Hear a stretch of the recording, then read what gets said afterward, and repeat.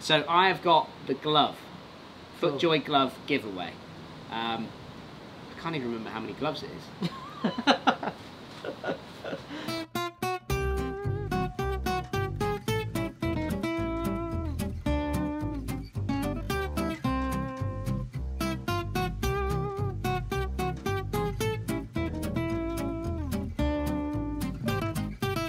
Right guys, welcome back to another Sunday morning show. Lester, welcome back. Good, So what a good difference! morning. What a difference a week makes. It's Baltic we are here, isn't it? inside for a start. We're wearing waterproof tops. I'm cold. And you're feeling the cold. I think it's all the sunburn that you've had over the last week. Yeah. How's your starting been? Really enjoyed it actually. Have you? It's a little position, or a little job that I'd quite like when I was about When you retire? 60, I guess, and thinking of retiring. A little bit of banter on the tee. Well, you carry on the way you're going, you'll be retired earlier than that. I bet I won't. Never get rich working for you. So basically, Lester and I have well, we kind of volunteered. Yeah. Volunteered our time because obviously the pro shop can't open at the moment. We volunteered our time to do a little bit of starting, and it's quite nice meeting up with the members, isn't it? Yeah, it's nice. Yeah, I quite enjoy it. I bet you've seen some golf shots, haven't you? Yeah, I've seen a hole in one. Yes, you have. Chris Chris Newbold on the, he was playing, so the 18th hole at Torquay crosses the first. So from the tee position on 18, the pin was back, but you couldn't see it from his tee position. Right. But I was stood on the tee, so the first tee, which is about halfway between where they are in the green. Yeah. And landed on the front of the green, rolled up, and went in dead weight. Lovely. That's the way to do it. Yeah. Isn't it? And He didn't have a clue either. Well, I spoke to him. He said it's his second hole in one. Yeah. So he was quite chuffed. He actually came back and played the next day. Yeah. I've actually seen someone drive the green off the first tee. I know, I saw that. Did you see that? Yeah. Not quite the right green, but he popped it onto the putting green, wasn't he? It wasn't a hole in one, it was a rounding one. God. Literally, I thought I was having the ball. The ball was coming at me, across me, and then onto the putting green. Some of the questions that we've had, well, one of the ones, the big one that's kind of comes up is that little lawnmower that we had last week. So there was a little lawnmower floating about around the practice ground. It's over there. And it's over there. So for those of you that didn't know what it was, it's our little Brooksy, isn't it? Yeah. So our head greenkeeper here, or course manager now, his title is Jason Brooks, and we call the little lawnmower. It's an electric lawnmower. It plugs itself in and goes off on its GPS, so it stays in a certain boundary. So we set it up to do the cutting around the practice ground, the short game area, basically. And it was just bopping around. I mean, I didn't even notice it behind us. But obviously, a lot of people were like fixated on that rather than listening to us two. They were watching what was going on with the. It's probably more entertaining. Probably was, to be fair. Get yourself back to sleep on a Sunday morning. So that's our little Brooksy. So it just bops around the short game area and cuts the edges of the short game area. So that's what that is. Something else that someone said was that you look like a young Peter Allis. He's How does lucky. that feel? Oh, you must be lucky if you look like me. Do you reckon people go up to him and say to Peter Allis, "You look like an old Lester Barnes"? I hope so. I really hope they do. Yeah. I've actually just gone on to the Wikipedia and have a look Looked him up. We're not sure what young Peter Allis kind of looked like. No, I can't really find anything of him that young ago. Really, I've got his dad. His dad was called Percy. Oh yeah, Percy. I can't find many younger pictures of him, but he. Do you know how old Peter Allis is? No, he's got to be in his 80s, isn't he? Let your guess. Go on, have a guess. 82. 89. 89. Yeah. So Peter Allis. Does your dad know Peter Allis? No, I don't think so. Because he was very good friends with Ray Reardon, wasn't he? Peter Allis. Or still is very good friends with Ray Reardon. Oh, right. Yeah, I think they're good because he stays at the Palace when he used to come down to Torquay. Oh, right. Never met him, but Never met him. they had the Palace Hotel where I used to work, and Laura used to work. Yeah. They had the Par 3 Championship there, didn't they? Correct, and the Par 3 Championship that started at the Palace Hotel here in Torquay, which is unfortunately shut down now and been knocked down, I think, in the middle of doing that. They used to have a little Par 3 course, and Leicester used to work there. And they started off a Par 3 Championship, the British Par 3 Championship, I think it's kind of originated from that. I think it ran from 1930 to 1970. Is that right? I've got a couple of the pictures. And Percy Allis used to play in it. Yeah. Max Faulkner, yeah. who was an Open champion. Di Reese. Yeah, Ryder Cup player. But where and Peter Allis talks about this a lot when the Masters is on. he always mentions it, is when the par 3 event is going on at the Masters, the idea came from the Palace Hotel here in Torquay. So the next time you're watching the par 3 championship, which will hopefully be in, I think, November for the Masters, that's the plan? Yeah. When you watch the par 3 championship, it kind of, the idea came from Torquay's the Palace Hotel. So there you go, learn something new every day. They still play it, don't they? But they play on a slightly longer course. I don't know. There is a British par 3 championship. I think that's the one. I think that's what it's sort of. Richard O'Hanlon's won that. Yeah. I think maybe twice. You get quite a few of the seniors play it, don't you? You get, I think, Woosnam was a main guy running it a couple of years ago. There's a few guys that play it that have played some obviously high level golf, you know. Yeah. So, and talking about high level golf. Why are you looking at me? Because you're a scratch golfer. One of the best scratch golfers I've ever seen. High level golf. Some of the questions that I've had in is about hitting yardages, obviously doing gap testing and things like that. Yeah. And some of the questions that we've had in are about how do you manage sometimes the gap between, let's say, and we'll use it today. We'll go between your 8-iron and your 7-iron. So for example, let's say you, and I'm not saying you do, but let's say you hit a 7-iron 160 yards. I do. Is that it? That is my, yeah, that's my. Okay, so let's say it's the 7-iron 160, and let's say that you hit your 8-iron 150. Yeah. You do? I do, yeah. Yeah, there you go. Very similar, yeah. So, how do you hit the 155 number? Okay. So I thought what we'd do today, as we're in our little outdoor studio now. It's now got a roof on it. We've got a roof on it. It's fantastic. Why don't we try and do that today and just explain to them how you do it? Okay. I might jump in, but ultimately I want to see how you're doing it. Yep. For the purpose of this video. Cool. Let's do it. Yeah. Let's get you up to the white flag in the distance. Yep. All right. And let's see what numbers you're getting right now with quad. Strike. Okay, 157 with a slightly clean strike, so that would make about right, wouldn't it? You're going to lose, you know, a little bit of ball speed off of that. Similar strike. So 157. Repeat. 157. So that's 2 shots in a row. 157. Both quite clean though. Yeah, I didn't. Okay, let's go one more. I haven't warmed up properly, really, have I? Yeah, that's all right.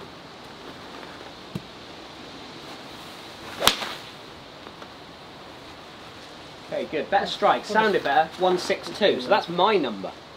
That's more like where you should be. Okay, right. Now you grab your 8-iron. Yeah, good. Good. Better strike. Yeah. Sounded good. Very good. 151. Very good again. 158. Did you get hold of that one a bit? Yeah, it was, got a bit of hook on it. Yeah. Okay, and again. Okay, good again, and bang on 150. So we can see that Lester is hitting his 7-iron 160 on an average with a carry. And we know that he's hitting his 8-iron 150 on an average with a carry. Now what I want you to do is I want you to be able to hit your 8-iron 5 yards further. Okay. How would you hit it 5 yards further? So take the technical out of it. Okay. I just want you to hit that 8-iron 5 yards further in the air than what the numbers here are indicating. So how are you going to do that? I'm just going to swing it slightly quicker. So you go out and increase my swing speed. You'll just increase your swing speed to deal with that situation. Yeah. Perfect. Let's do it. Okay. So 155.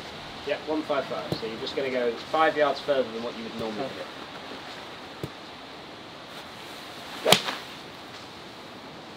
Oh. Okay, 156 on the carry. Perfect.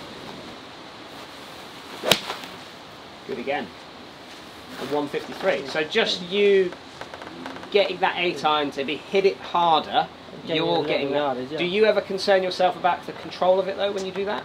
Yeah, I mean ideally I wouldn't possibly. I'd probably play if I was on a course. I'd play the 7-iron and play it softer. Okay, so we're going to come on to that one now. Yeah. But do you feel like you would lose any control with that 8-iron? Yeah, definitely. I mean, you can probably see the consistency. When I was hitting the 8-iron in the 3 or 4 shots when we were getting numbers, I was more or less landing it in the same place on the green, wasn't I? Yeah. It was going very much to the target. The second one I hit, I pulled it left about 25, 30 yards left of the green. Okay. So that would obviously be a bit of a concern. So yeah, so by you going at it harder, you feel that you lose a little bit of control? Probably if I was playing, I would, if I was going to go a little bit harder, I'd aim a little bit right, because generally I do tend to pull it and hit it slightly left. So I probably would aim right at target if I was trying to hit it a little bit harder. Right, 7-iron now. Yeah. So I want you to do the same thing. So I need you to hit it 155.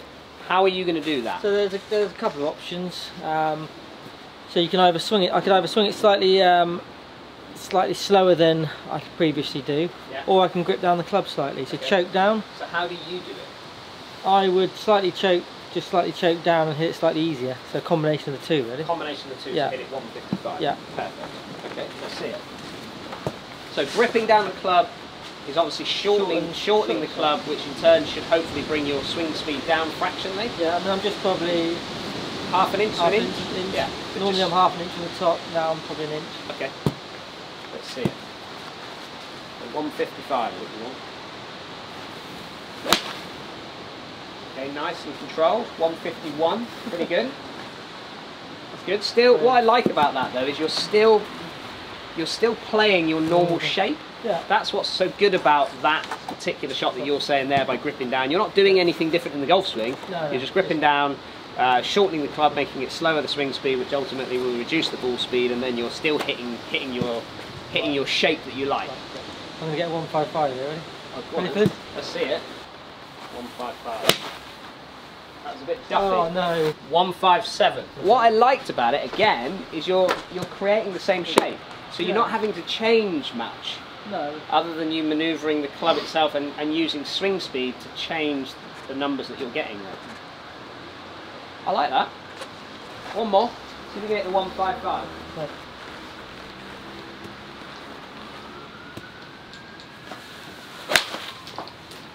Hello. Got it? Hello. Hello. 155. He's hit it as well. Where's my prize? I was expecting like lights to go off and like a jackpot sign, and you know when you win the jackpot. There's got no lights in it. No, notice that. So I used to do something similar to Lester, but manoeuvre more around with speed. So I used to just hit it harder and softer like Lester did there. I wasn't a big fan of going up and down the grip. That used to sort of throw me out a little bit, probably because obviously the grip got a bit thinner as you went down the club, which then it just didn't feel quite as comfortable, so I used to struggle with that a little bit. So now for me to hit those two numbers, I'm the same as Lester. I hit 160 with a 7-iron, 150 with an 8-iron. For me to hit my 8-iron, 155, so I'm simply going to use the shape of the shot in order to change my yardage. So by me using an 8-iron, I'm going to hit a little draw. So what I'm going to be able to do is move my path more into out. I'm going to take loft off the club by hitting that draw shot, and hopefully we should be able to get it into that 155 number.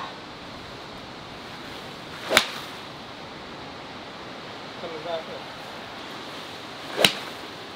we go. 158 that one then. But just that little bit of extra draw is just de-lofting the club just that little bit more. So it's basically I'm delivering a 7-iron. What I'm kind of delivering with it. There you go, a little bit of draw, 156. Now though, 7-iron, I do the reverse. So again, normal grip position with the 7-iron, same swing speed is what I'm trying to use, but now I'm trying to hit a little cut. So by me hitting a little cut, I've got my feet aiming slightly down the left side, I'm swinging it more out to in, and I'm keeping that club face nice and neutral so I can get that shape on it. So a little fade, which is going to give me that little bit of extra loft, and then it should come down on that 155 number. So 154 with the 7-iron. Right, so there's a couple of different ways in which you can hit different numbers, kind of if you're trying to get in between your yardages basically. You're doing it through speed, and I'm doing it through kind of loft. So I'm trying to keep my speed as similar as I can, trying to keep it as simple as I can for me, whereas you're happy to sort of manoeuvre your way around the club a little bit. Quite a good lesson, isn't it? There's lots of ways of doing things. Two completely different ways. I find it a bit of a struggle to especially under a bit of pressure. So if I'm like pumped up, I've got a bit of adrenaline going and things like that, I struggle to be able to manage my speed that well. So I'm generally quite jumpy when it comes to that with my yardages. Whereas with this method, because I've practiced it a lot and used it a lot, it seemed to work better for me. It's finding what works for you and sticking Absolutely, with it, yeah. Right, can I ask a question? Because I feel like you just asked all the questions. I feel like I've taken over on this show. It's not called the Dan Hendriksen show, it's the Sunday show. Right, first question. You've got a little bit mean in your in the last few weeks. You were going to do a giveaway, you haven't given anything away. What's going on? I know. What's going on? Well, the problem is, all the companies closed down, and therefore the communication between the marketing guys and things like that. Yeah, was but just you a struggle. promised. You did promise. You're right. There was a giveaway which I've forgotten to do, and I should have done it about 2 Sunday shows ago, but I didn't get around to doing it. So I have got the glove, FootJoy glove giveaway. I can't even remember how many gloves it is. I've got 6 gloves to give away of their choice from FootJoy, so that should pretty much see them through, I would say, the rest of this season. Yeah, absolutely. Right, so we're going to do a little scroll through. I've got this new kind of randomised scrolling thing that Lee's hooked me up with, so let's have a little go. So press start, and a random pick. Here it goes. That's a bit strange. The winner is Sailing 609, whoever that is. Sailing 609 is the winner. So there you go. There's the winner of the 6 gloves that they've selected, and I'll have to scroll through and find out what it was. Oh, hi! Great videos, keep them coming. Weathersoft Small. So 6 Weathersoft Smalls coming their way. Small gloves. Small hands. Yeah, exactly. So there you go. The winner is Sailing 609, winning 6 Weathersoft gloves, size small. Go for it. Another question. Yes, please. Right. I keep getting asked. Yeah. When are we going to do a vlog? When are we getting on the golf course? We've been.